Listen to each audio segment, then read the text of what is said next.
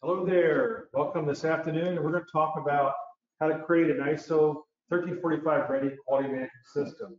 And it's very timely because the previous session I was at talked about the FDA rulings and recommendations. And one of the things that they said in the summary that Mike Busker did was to follow this, to create this for your organization. And so I'm going to share specifically about Norton Healthcare's experience. So we started the process about 3 years ago. Everyone talks about before and after COVID. So this is when we got started. But first, I want you to meet Cooksey. Cooksey is my 2003 Honda CR-V.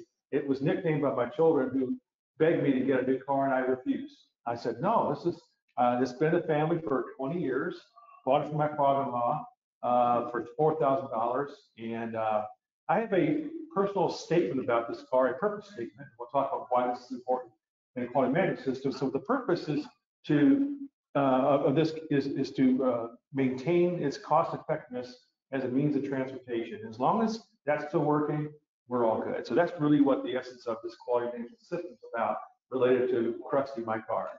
So welcome, and we're going to have a little dialogue here. And since it's a smaller group, and I appreciate you all being here this time of the afternoon, let's have some more dialogue about it. All right, what you'll take back from today. Hopefully we gain some more insight on what 1345 is, learn why we chose to seek that certification. And we're going to conduct our own quality management system ISO readiness assessment. So I gave you some things to write on, and so we'll do that for your own benefit. You don't have to turn it in, there won't be a quiz, but I think this is important that you go through the exercises we've done at Norton Healthcare. And then investigate implementation strategies. Understand there's all kinds of ways that you could go ahead and launch in 1345 for your company, and each has their own unique advantages. I'll share with you what we did, it sort of worked for us, but your situation may be a little different. And then lastly, we'll see some of the benefits of an ISO 1345 ready quality management system. What's the payoffs? And we'll talk about that toward the end. So back to Cooksey. So when you get a new car today, they still give you a manual, quality manual, and it tells you everything you need to know about how to turn on the AC, run the radio, and so on. And as time goes on, what's changed for me is I've had to become a mechanic, because during the COVID lockdowns, I couldn't get my car repaired. So they said, you'll have to figure it out on your own. And so you'll have what are called quality system procedures. So that's a little more detailed than you would expect in the quality manual. Quality manual is very high level, right? This is a little bit further down the more specific. And even more specific than that might be videos. Does anyone ever watch YouTube videos for repair? Yep, thank goodness for that, because that's how I fixed a very expensive part on my car, because I had no clue. But watching several YouTubes, I was able to do this during the COVID lockdown. There's also onboard diagnostics, even as old as this car. You've got the basics. And we need to. Yes, right. So thank goodness for that, because that still works. I've used that some. And then also, if I were to take this across country, which I probably wouldn't, as given its age, there are regular audits. So that's when you go to a Honda dealership, they'll give you the recommendations for repair and so on. And then lastly, part of a quality management system is continuous improvement. So as this car is aged, the bumper's got a little funky looking, so I Googled and watched the video and using this bumper paint. It's $1 million. So I'm really pleased with how it's turning out. So that's really, if you're trying to explain this to your team, how it all fits together. All right, and maybe just take a step further, there's kind of a hierarchy of records. So at the top of that food chain, again, is your quality manual. The next level down would be policies. And what we had to do at Norton is we had existing legacy SOPs and processes, and we just needed to cross-reference them. We didn't have to rewrite and reinvent. So I wanted to make sure you understand that. Keep what you have, and then just match them to the ISO. Yes, matching the ISO. Yes. So what we had is there were certain things that we weren't doing that were required for 1345, and we had a consultant kind of help identify those gaps. That's exactly right, Selena. And then the next level down, more specific, would be what we call quality system procedures, and that would be analogous to how to take you want to change the battery or replace the alternator, things like that. It's a little bit more specific and granular. And then even further down would be something like a work instruction, or in my case, in my car, watching a YouTube video. So again, very, very specific, but they all tie to each other. right? So as long as my car is running, it's really dependent upon these other things being in place. And from an auditing standpoint, the records is what is a very important thing for us during our journey. Now we have our CMS for all the repairs we do, but other records, training records and things like that, were a little bit weak. And so we had to do a little bit of work to get that to pass muster. That's how it all fits together. Any questions about that? Okay, because it's an important thing to understand that there's kind of a hierarchy there. So how does all this fit together? There are a lot of pieces, in quality system procedures for ISO, but it's really simple. So you can put it on one hand, right? We start with clause 4, and that's all about the quality manual, how you do document control, how you do record control, that kind of thing. It's really spelled out very well in there. That's all clause 4 is, just basically quality control, records control, document control. The next one is about the management responsibility, and that's fairly straightforward because your management evaluate the QMS, making sure that it's working, okay? The next one is clause 6. It's all about resource management. That would include infrastructure, your people, anything it takes to run your quality management system. Clause 7 is probably the area that we had to spend a lot more time because there were things that we weren't really documenting very well, but that has to do with how you develop your processes for servicing, or if you're making the devices, how you set your manufacturing plants up, things like that. Okay. What I really like about 1345 is it emphasizes continuous improvement. It's kind of like my bumper paint. You want to make sure that you're continuously evaluating, and when things aren't right, you make it right. So that's an important part of clause 8. Those are the 5 clauses. We start with 4, but 1, 2, and 3 are basically boilerplate about the system, and there's nothing specific. It's a very generic kind of statement of fact. And then what we also had to do was recognize that at Norton we have legacy applications. So we have our supply chain is outside of the department. We have corporate policies about HR, things like that. And all we have to do is make sure that we cross-reference them, and that's all part of the big picture. They align, correct, yeah. And again, it looks like a patchwork. So I know there's software out there that's supposed to link all this together. We've chosen to make it kind of a patchwork, and it's just fine as far as others concerned. As long as you put your hands on the records that you're looking for, or your policies and procedures, we've got little folders created, made it very simple, and named the features in left, clause 4, clause 5, and so on. So you don't have to overthink this. Let's talk about resource management for a moment. And again, let's talk about going back to our car again, or back to Krusty.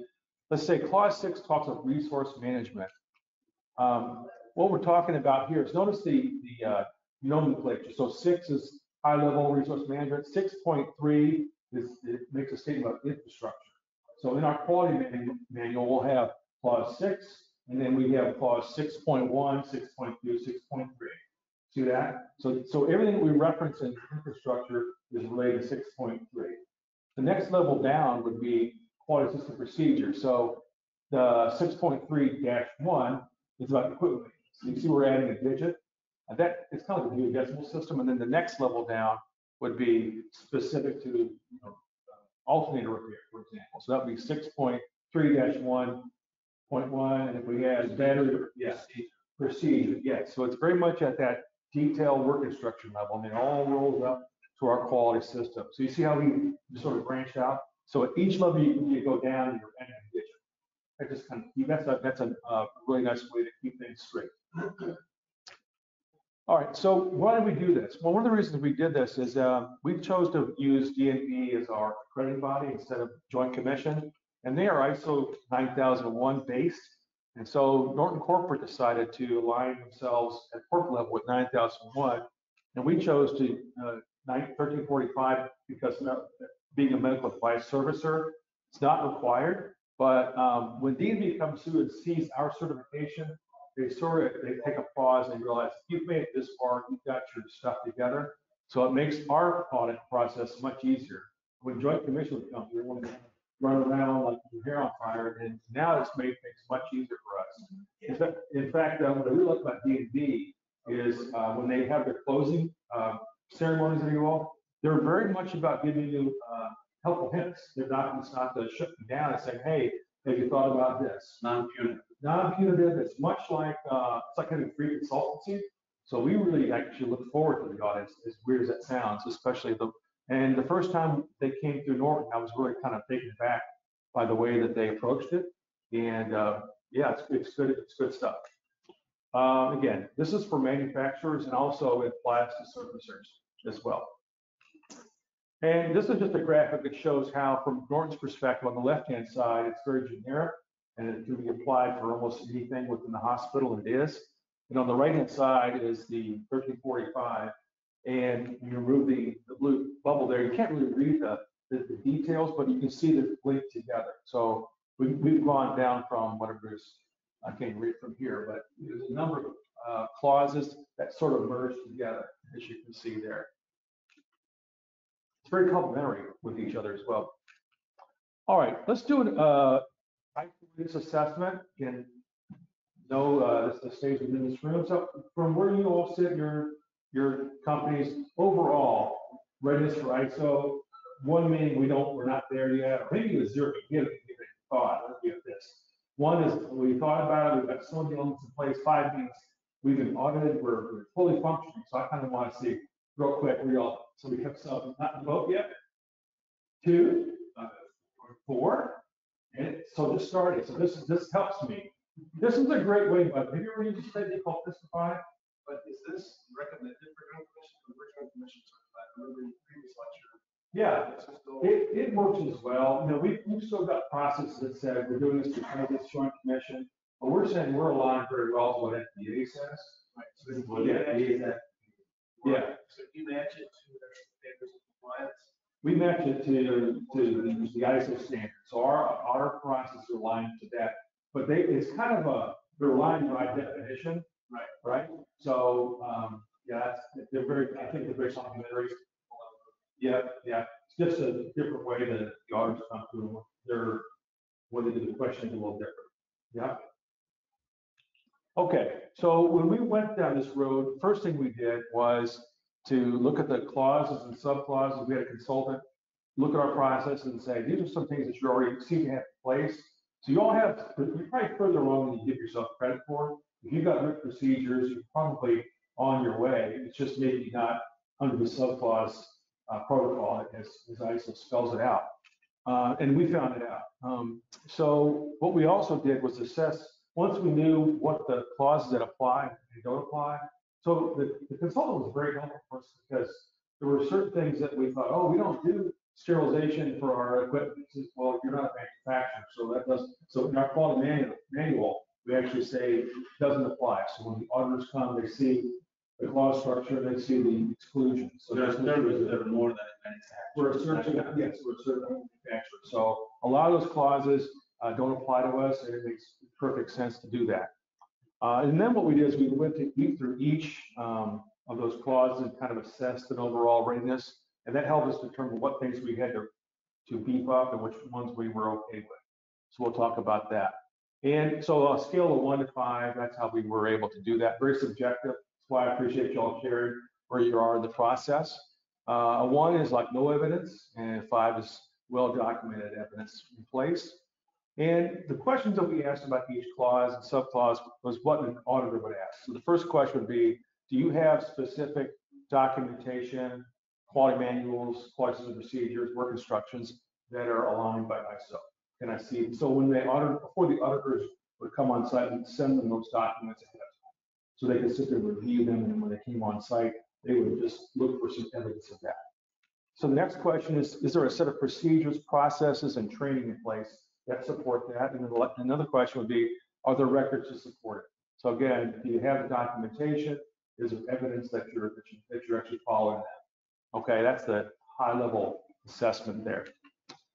Step 3 was to develop ways, strategies to close those gaps and get rolling on it. So I'll give you some details about that. So the gaps are pretty much fall in 3 categories. Maybe you need to develop your documentation, develop training, or improve records management. That's usually where the gaps fall. Okay. So documentation is really you're aligning your policies and procedures to what the ISO kind of require you're meshing them together. You're meshing them together, correct, yeah. And we started the process, like I said, 3 years ago, and we sort of left our legacy SOPs alone, right? And now we're in the process of trying to rewrite them and try to rewrite it. Yeah, so it's taken a while for the team to go, we were working on 2 sets of books, and it really doesn't make a lot of sense. So we're trying to simplify the documentation as we go. Yeah, this is a snapshot from an AD course that I did just a few months ago, and they asked me to create a short course on how to do ISO 1345. It was 12 hours. We had 6 2-hour sessions, and I was really quite surprised, to be honest with you. We had one guy who's from a well-known school, college, and I asked him to do the same assessment you just did with me, and he was honest for one. And I was kind of like, wow, I've heard of this school.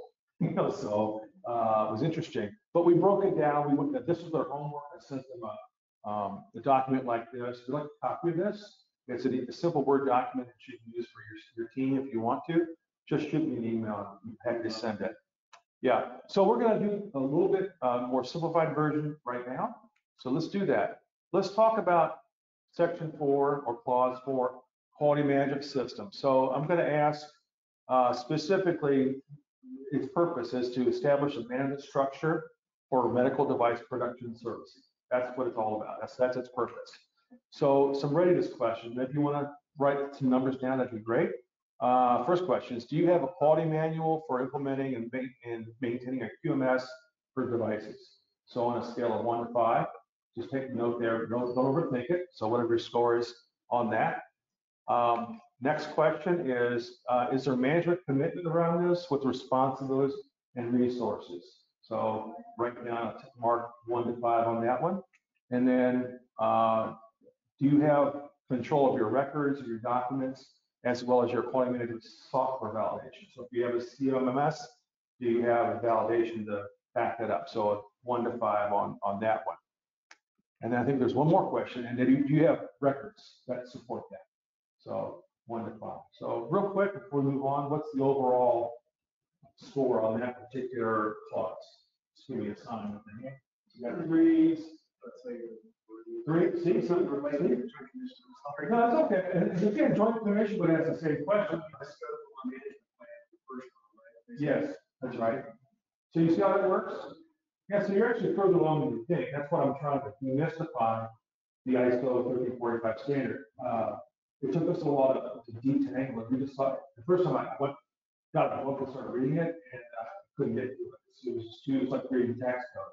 But it's really fundamentally all about this. Okay? So you all are further along on this side, including yourself credit. Let's do section or clause 5.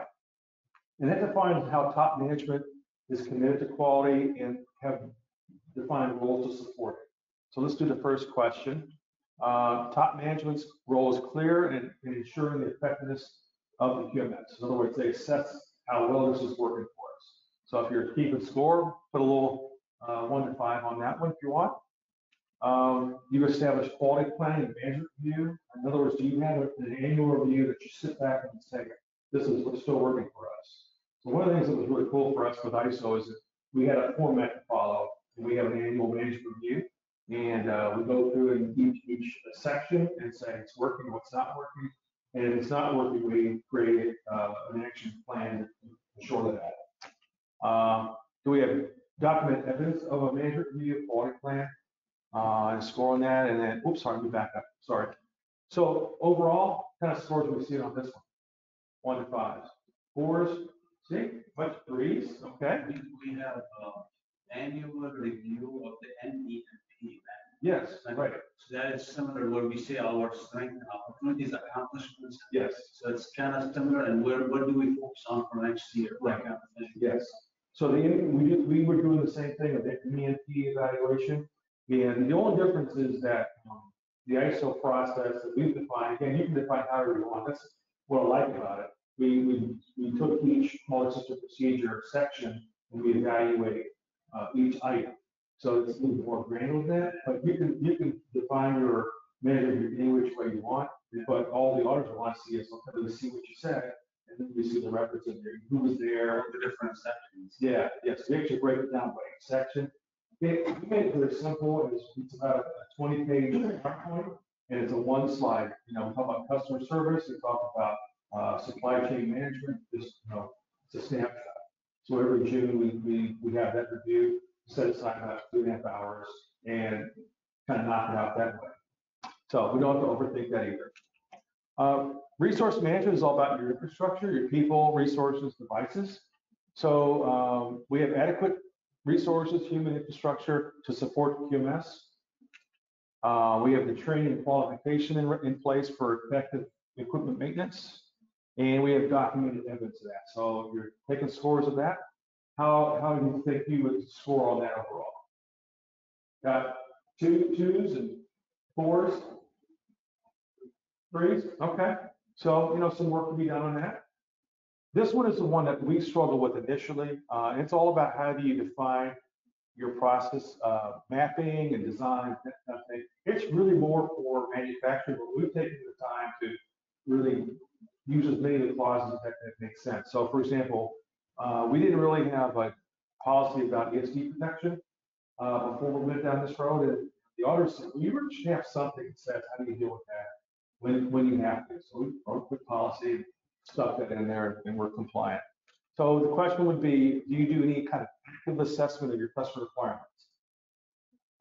Next will be, do you do any supply chain monitoring? This is something that we're not doing. We do service contracts, and we also have a purchasing process, but there wasn't anything about how do we look at receiving or inspection, handling, that kind of thing. So that was new to us at the time we started this. And is the ISO ready functionality in place? So all those things an ISO audit would look for, do you have those in place? So do you define how you do installations?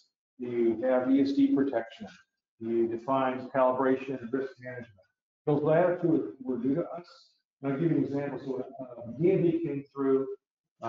They said, do you all have records of the measurement equipment that you use to service your devices? We said, yes. We see them, yes. Now, do you identify that's measuring to device or service in the service record? And we said, what?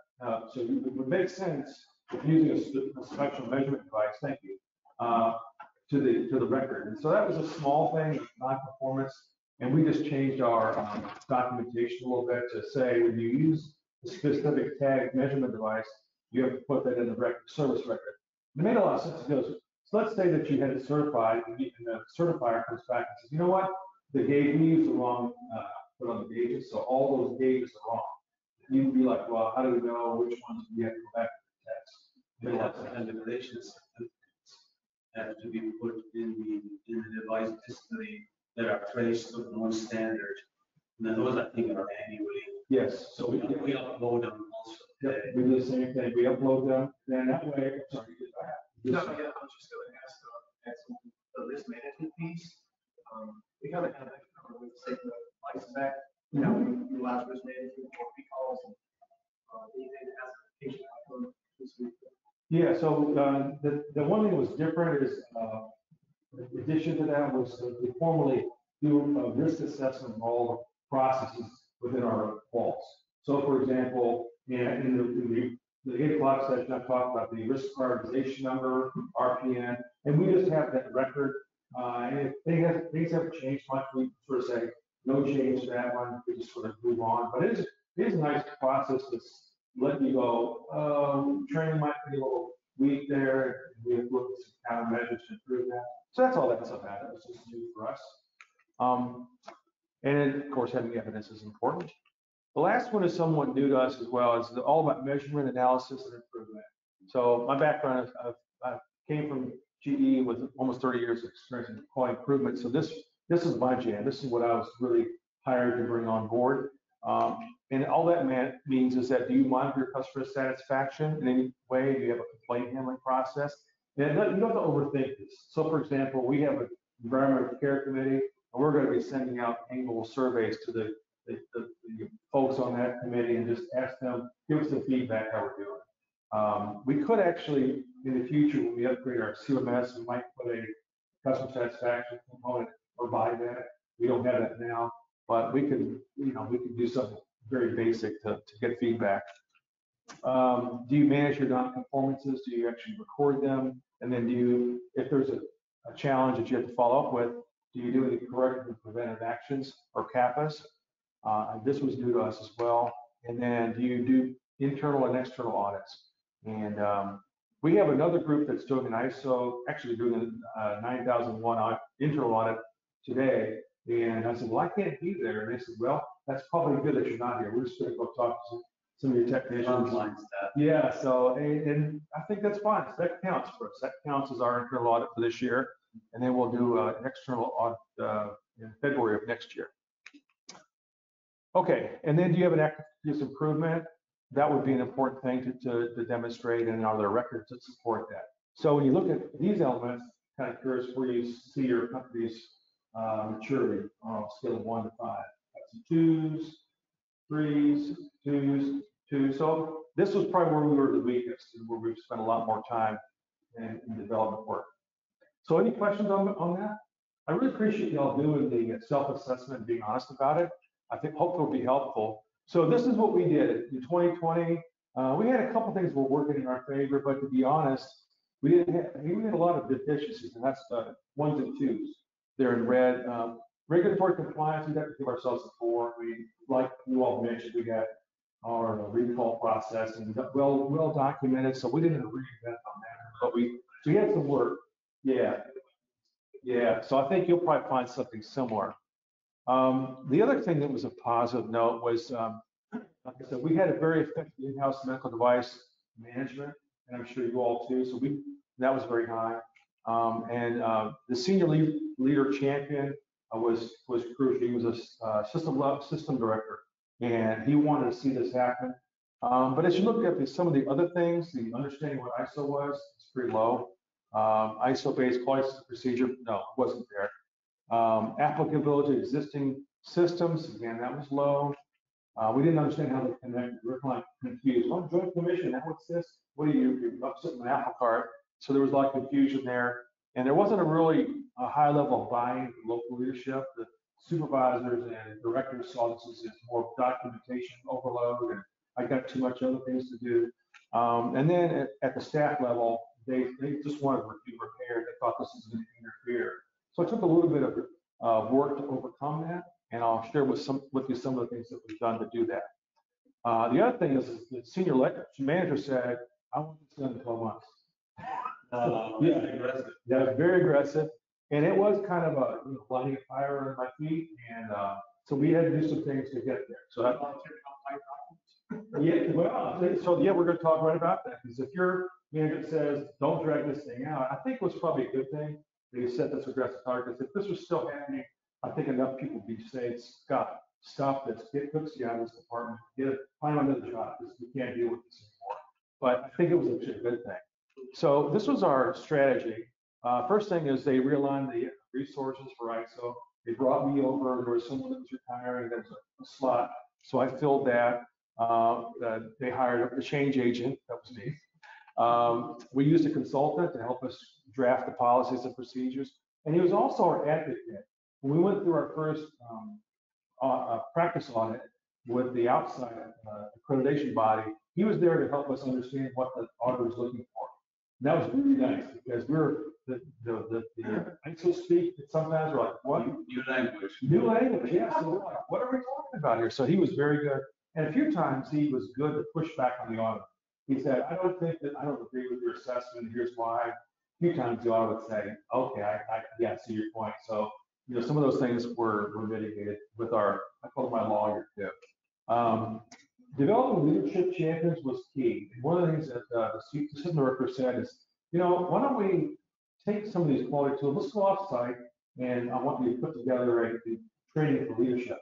And we did it, and it was really well received. And he said, we should do this for everybody. What do you think? So I said, that's a great idea. So we had follow-up sessions with the entire staff. So now we're all speaking the same language. That was pretty important. And then once we had that in place, we started to work toward our accreditation. Here's the org chart. So assistant director, I reported directly to him and brought on board my certification and credentials. And then we also added another admin person who was very helpful at the beginning, and her role sort of, there are two admins that deal with mostly the purchasing stuff. So I only need her on just kind of burst time where I say, hey, Jack, we're going to have a manager, type things up so we can have the record. So she's still there, and we sort of pull her in as needed. Let's talk a little bit about different kinds of strategies to launch this. If you want, and again, classic GE was here 20 years, we always do 4 blocks, low, high, low, high. So resources on one axis, low to high, and controls. If you want high control and it's going to take a lot of resources, then you can develop this on your own. That's really, it's ours, we're going to do it, and we're going to just shut the door and write policies. So that's one strategy. Another strategy is that, you know what, we don't have time, I'm going to give it all to the consultant. Okay, the pros and cons of that approach is that it's not aligned to your processes, you're going to just throw it in the garbage can, right? You don't buy into it. You don't buy into it, right? Another process might be look for other best practices. And I think at the end I've got some bonus slides if you want to stick around. If you look at these companies and go to their website, you can download their quality manual. And it looks a lot like ours. It's a good framework. So again, low resources and maybe a little bit more control because you can actually see it. Go, it looks a whole lot. We're a servicing organization just like they are. Looks pretty good. And then the other thing is low of resources and control is ask ChatGPT. I did this before the session today, and I said, just give me an ISO certified quality manual. And it spit out 20 pages, and they put all the subcategories. It's kind of amazing and scary, but but you have to know what you're doing. I mean, I know what is required, so I know that's a pretty nice outline. I think I can do some of that verbiage. So again, there's 4 different ways to get there. We sort of did a hybrid approach. We collaborated with a consultant. It was during COVID, so we never actually saw our shop. But I wish he could have come in and seen our operations because he was still taking through manufacturer. So weird. It's like 6 months in, I said, we don't make parts, we service them. And he was like, oh, okay, so some things don't apply. So that's what we did. We did the collaboration, and someone in the early session asked me, well, what's the cost of this? And that's a depends question. I mean, well, it depends. If you want to have someone write everything for you, it might be more, but if you have an outline, present that to the consultant and say, we'd like to get this tweaked a little bit, what would you charge to make it fit our organization? That might be $2,000, not a lot more money because you've done most of the work, right? So this is many ways to get there. Let me talk a little bit about the role of the consultant versus me. And it's kind of a nice graphic here. At the beginning, mine was kind of at the low end because I was still trying to learn the organization. So our consultant was much more intense. He was doing a lot of heavy lifting at the beginning, and he was assessing those gaps just like we did a few moments ago. And then we were working together. We actually met every week with the leadership. We present a policy and procedure and say, does this work for you all? And let's tweak this a little bit. It was very intensive there for the first few months. And then the other thing I did was get the team to buy into this. It was like, if this doesn't go past the leaders, this won't go anywhere. It's like learning a foreign language for the front lines. It is, yeah. You gave that trust so you can implement this. Yeah, it's a huge curve. It's a huge curve. They were a little bit apprehensive. How's this going to affect my job? It's going to make my job better or worse. So we gave them, when we went off site, we gave them some samples of the tools. And I'll share this one with you before I miss it. I'm glad you said that. So one of the things that was really fun to see is a lot of these frontline techs have never sat with a boss and actually argued with them or had a difference of opinion. Discussion. So one of the things that I shared with the people about the tip I learned from GE is called Fistify. You all ever done that? You just did. So here's how you can use it with your team. This is, if you get nothing else from today, this is a bonus tip. So if you're asking, hey, we're going to have pizza for lunch, pepperoni pizza, Fistify, we tells you how much they buy into. So let's say you said a fist, and you're all 5, you're at 3 or 2. You do it all at once. So let's try it. Fistify, we're going to have pepperoni pizza for dinner tonight. So we got some 5s. What do you? Okay, you go with 1. 1. Why? So here's how you use that. Say, well, you were 5. Why don't you say 5? Like pepperoni. Like pepperoni. Instead of one, right? Say one. Waste of space that we think like peppers, pineapple, more cheese, Yeah. literally anything but that. All right, so she's got very specific reasons, and that's what she said. I'm tired. Tired of pizza. So here's how, so when you got disagreement, it's not, it's over. And no one was, so if someone puts a test means I'm out. I don't agree, I can't. That's a zero. It's a zero. I got But yeah, so my concept was then is like, so yes. So you're kind of, so 5 means I'm in the boat, I'm in the front. Right? 1 means I'm in the boat, but I've got my arms folded. That's you. 2 means I'm, okay, it's just a way of gauging relative agreement. And it's okay that we're different, so now, as a facilitator, okay, let's get everyone, well, I'd like to see more 4s and 5s. It's almost sort of accountable, it's a little bit takes to get you involved. And I've had this happen, I say, I'm a vegetarian, okay. Former manager is a vegetarian, I say, okay, what does it get you involved? I said, can I have a vegetarian option? Absolutely. So now it's looking at pepperoni pizzas. What would you like if you can't eat pizza? What would you rather have for dinner? I mean, I would go for You go with yours, okay. I like a salad. So, okay, so here's it, we're gonna have salad, okay. So we're gonna get some greens in it. We're gonna have. salad on pizza. No, instead of We're gonna pepperoni. have control. So we're gonna, whatever you want, whole good topping, minus maybe a cheese piece or whatever. And then you do the thick, this the body. So I lay those options out, and now what happens? You get by. And when I share that with them, in fact, it's kind of a joke now, I'll hear them say, deliver it, and you can sense when there's disagreement. So we sort of call the question, I said, and I've actually seen some of the text, testify.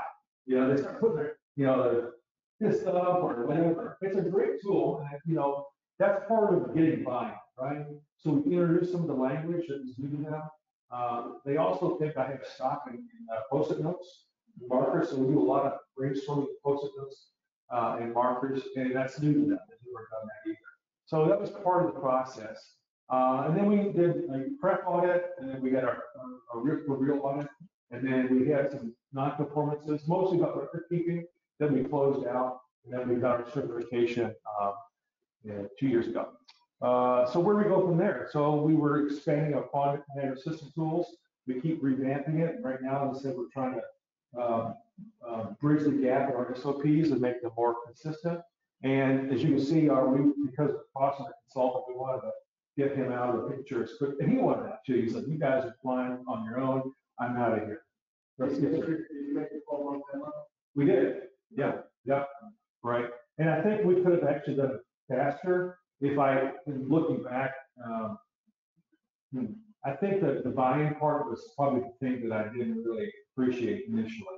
And also, I just didn't know what ISO was. I was new. If I was also in the department for a while, I could do everybody, but it was a crash course for art, So yeah, we did hit that, even with COVID. Maybe it worked in our favor because they couldn't see our shop, so they couldn't see all the works and everything. So then it was kind of, but someone was going to UK and he was talking about, he'd wake up 5 minutes before class and go right to class, he'd get up, turn on the computer screen. So maybe it was an easier thing. I don't know. And our role, again, is to become more ISO self-sufficient. We're also looking at upgrading our CMS. And then next year, we had a surveillance audit this year in February, we'll have another one next February. So that's kind of where we are over time. Does that kind of make sense? Just recognize that, and if you're trying to sell us to leadership, say, hey, initially it's going to be a whole lot more consultant, but over time it's going to transition to our department or our group and let things on. That's kind of it, the closure. Yeah, this is a screenshot from our very first offsite. We've done this now. In fact, we're going to have an offsite quality conference next week. And we went out in the woods, we threw axes. You can see these guys using my Post-it notes. It's just, and then in the center there, half the people work in energy, so they've never seen it. They're kind of going, because I brought broken pumps. I said, let's do some brainstorming on what the root causes of the pumps were. It was interesting to see them try to figure that out and brainstorm solutions. So again, we're just reintroducing new concepts each year. And it was really helpful for them to do that. All right. Let's kind of see where we were. So we went from ISO ready, and this may be all you want to do at this point is do this gap analysis, develop the documentation. We did an offsite training for our staff, as I said, and then we used this consultant to help us get there. So that got us ready. All right. So moving from readiness to certification took a few more steps. But if you made it to this part, you might as well go the rest of the way. Really, we had the external auditor help us with our accreditation. We had some non-conformances, but they were not major. They were just things that we needed to tweak a little bit, as our consultant said, got our certification, and then the biggest thing is the maintain. So that's how you go from becoming ISO ready to becoming ISO certified. How many years do you become already certified? Is it annual? So yeah, so I think I don't know if this is, I'm not sure if it was the consultant's plan or whatever. What we came up with was they come on site every year. Okay, they'll just sample certain organizations. So they don't do a complete. It's like in February, they went to our imaging shop and one of our downtown shop. They do an audit. Yeah, they do an audit. Yeah. So those same questions I asked you, they break it out by each of the procedures, and they'll say, do you have training? Can I see training? Do you have? Show me evidence. Show me evidence. And they really don't like me to be there. They talk to the operators and unbiased.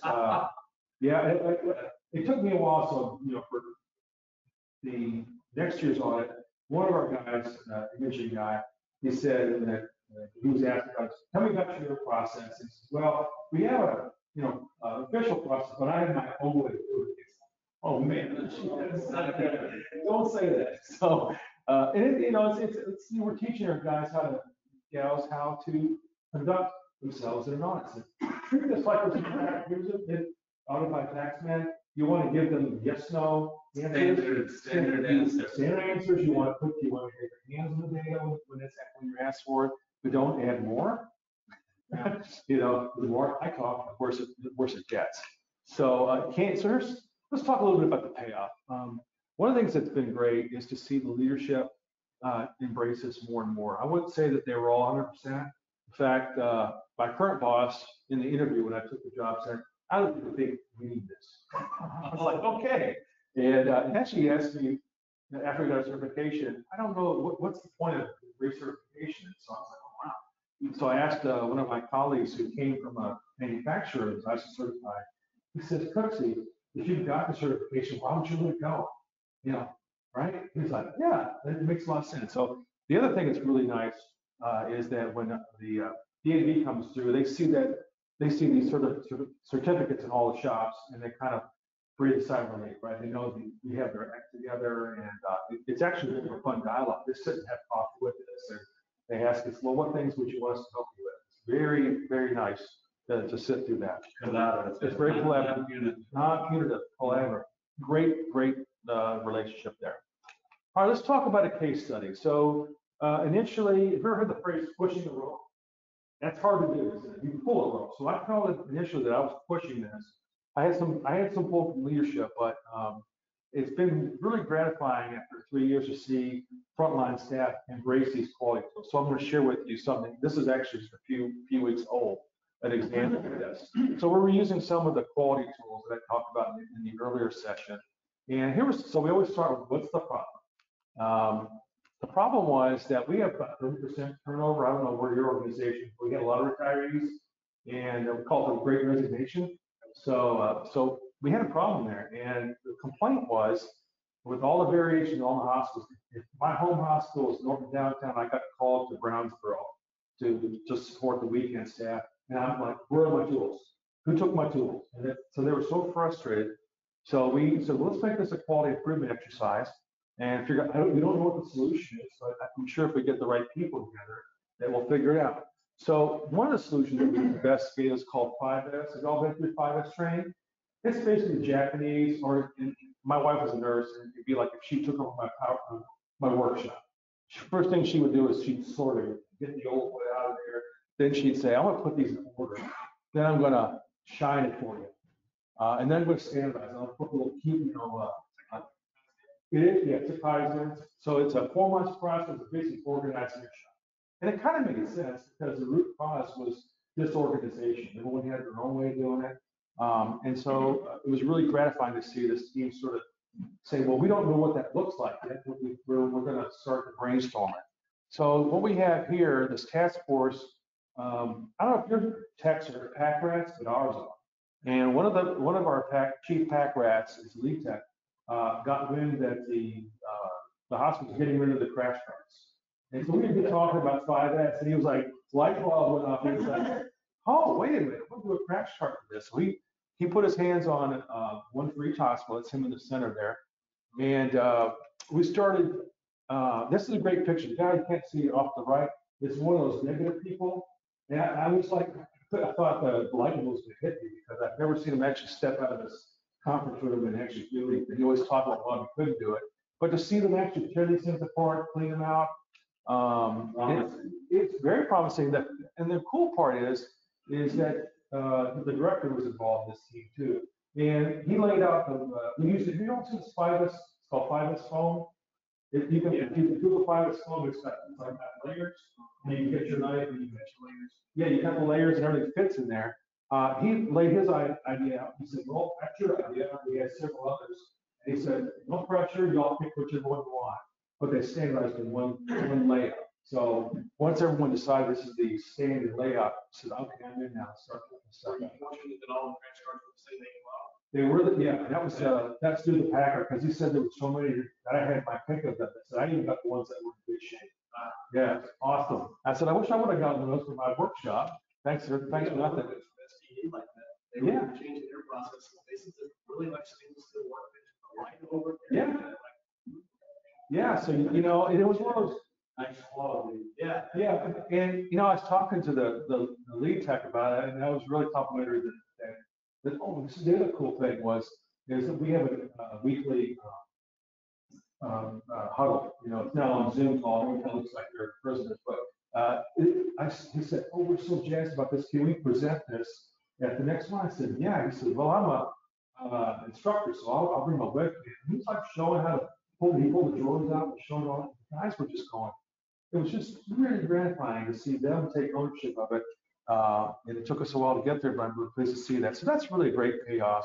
You know, when you see the camaraderie, and I told the two guys in the center that, you know, this is a great story. I really would like you to share what you did, maybe at a conference. And they're like, really? I said, absolutely. This was a great thing for you all to see. These are some shots of the close-ups here. You get, it looks like an assembly line. Once you get the idea, then we just did it. They were kind of surprised when I said, well, we're going to have pizza. But I had all of these already pre-cut, and I had all the tools laid out. And like, I said, hey, we're done talking. We're going to get this thing done in an hour, and we did. Just knocked this thing out. It was wonderful. One thing that I want to point out, so each hospital has a unique monitor. So the first they said, well, we're going to make all our drawers different because we're different. I said, no, let's make the top 3 drawers the same, right? So top drawer is what you see at the left. Is that the second drawer? Then we also have these. And then Jeff, that was in the previous picture, he came up with an audit form. And they put that on the thing, and they're going to audit this every month. I'm stepping back to this. A checklist. Things are. And the other cool thing that they did is when the cabinet has been restocked and it really looks good, they put zip tie. So it's ready to go. Just get crash. Yeah. So like supplies for the procedure. That's right. Yeah. So they've taken it to a whole new level. So this is some of the payoffs, and we talked about this already. These are some lean concepts that didn't make sense until they actually did them. The greatest thing is getting standardization. They said, we can't wait to do this to the shop. That's exactly what we're trying to do. So we gave them a tangible starting point. The other thing that payoff is it's great to see our leadership. Well, this was a presentation at the AIME conference in the summer, and I couldn't present it, but I asked Carlos, who's our director, and Adam was one of the lead techs to present this ISO. How did it go? What's that? How did it go? They went great. They said they had people like after they're done talking. asking more and more questions. I said, well, you guys are the experts. So I felt very comfortable in letting them do that. So there's a payoff from the culture standpoint. And this helps pay off for Norton in general. We're the leader in the Louisville market. Forbes voted us #1 in the Louisville area. And so there's a lot of pressure. We have a lot of patients to support, and a lot of medical devices. So this is just part of the process. So that's the payoff for Norton. I think the HCM world benefits from some of these stories that we share with you. It's a great dialogue. I get more out of it than I probably put into it. So I really appreciate what you're telling me, yes, sir. And this kit was specifically for your rolling tech that was going to the other side. Yes. Yeah. Okay. Yeah. So this was, yeah, and that was, so again, the problem was, it's in his order. That's what They didn't have tools when we got there. they didn't have the right tools, and they didn't know until they get there. You know, sometimes they bring their own, but then there may be some specific things like those accessories. That's something that's when you put your hands on it. It's so frustrating. It's a frustration driving around looking for something. It's like trying to find parts. Trying to find parts, yeah. And again, we wanted a self-contained example. And I've been trying to say, hey guys, you need to find this on your shop so that when the orders come through, it looks like a submarine. I mean, it's very confined. There's junk everywhere. Go back to your corporate office or whatever. Now they get it. And the best part is those two, the lead tech and the senior tech, they're like pit bulls on this. They're gonna write you up. They're gonna say, hey, where's the wrench? Who had it last? I'm gonna start looking at toolboxes. We had to do something similar because we have a lot of rolling shelf parts in our shop. Mhm. And we've had two techs, one's been there 40 years, the other one's been there 30. And they have the biggest pile of stuff. And they've got stuff, they know what it is. But we basically went through our supervisor. I gave it to him and I said, take it and clean up the shop. He got rid of the shelves. Yeah. Yeah. If you don't know what it's gonna stay on, it goes away. Yeah. Exactly right. Yeah, they used it a lot of time. Exactly. No hoarding. Yeah, we're doing the same thing with the parts. We have a warehouse adjacent in our shop, and we got an edict from finance to cut our spend inventory. So we're cutting out like 150,000 parts just for free. That's one sitting on the shelf. Yeah, and we just hired a new guy that used to work for Stairs, and he came in and he just picked all the Stairs parts we had and said, don't need that, don't need that. Nice. Yeah. Put it in the box. Yeah. They're paid for. It's not like charging them out. We're paid for it Right. 3 years ago. We're going to do, when I get back from this, actually this Friday. One of the things that I learned with one of our interns, and she was wonderful. She learned to go do the 5S, but if they were busy, she said, that's fine, I'll come back later. And she'd come back in the afternoon. And she was able to do it in little bite-sized pieces. So I said, let's do 5S Friday. So, you know, we'll go through there and I'll do step 1. And maybe this technique might work for you. But I had the lead tech and supervisor, we had 3 color stickies, red, yellow, and green. If it has to stay here, put a green sticky on it. If we don't know where to put it, it doesn't belong on Main Street, like maybe that goes in the shelf, we put a yellow. And if it's junk, we don't know what it is, just put a red sticky. And that was kind of like getting our hands around it. You know, sometimes it's hard for people to let go of stuff. I struggle with this at home. But another tip I learned from this, she's her name is Marie Kondo. She says, when you throw it away, thank it for its usefulness. So this is kind of funny. We say thank you, and then we throw it away. You do something stupid like that, people kind of laugh and they get over themselves, you know. We have a front end bubble. It's only a half an hour, and at the end of the huddle, last slide, clean up your workspace Friday. So, Yeah. Just a reminder, put the test equipment away, make sure work on the equipment. Yeah. Get rid of this clutter. Yeah, we did. It worked in my office. Yeah. So all those things work. Yeah, those are great tips. Yeah, it's been a real pleasure to share our story, and you know, we keep coming up with new things to share. It seems like there's a real hunger for this, so we'll keep doing as long as we want to listen. So appreciate the opportunity. I'll leave you with this. So this is our purpose statement. I won't read the entire thing, but what's curious about this is this was written before we ever went down the ISO path, and if you break out the elements, they actually fit all the quadrants. So isn't that curious? So if you want to know, well, how do I do? What kind of purpose statement should we come up with? Look at the clause and just kind of do some words, and then you'll come up with something pretty similar to that. And with that, thank you. I have some bonus slides if you want me to show you. If you don't, I won't be offended, but you can take a snap of that. We were hacked at corporate level back in June, so if you were to send it to the Norton, I didn't put Norton, I just put practicalhealthcare.org. Those are two personal ones. M26@gmail will work, and love to hear from you. Let me know how we did, what I could have done differently. Sorry about the pizza. So, no, I hope that was a helpful tool that you might use when you take that back. And then, so what did we do today? So hopefully you understand a little bit about ISO 1345. You're a lot closer than you probably thought when you came into the room. Learned why we did it, some of the benefits for it, and we did kind of our own QMS assessment. So again, I've got that form if you want to use that for your company. I'm happy to send it to you. And then we talk about different strategies, all about effort, low and high, and how to control you're willing to take on, what kind of drive you to the right strategy. And then some of the benefits, that was just one example. I could have spent probably the entire hour giving you examples, but that was the one I was really most proud of because it's very practical and it's a building block for future things that we want to do within our shop.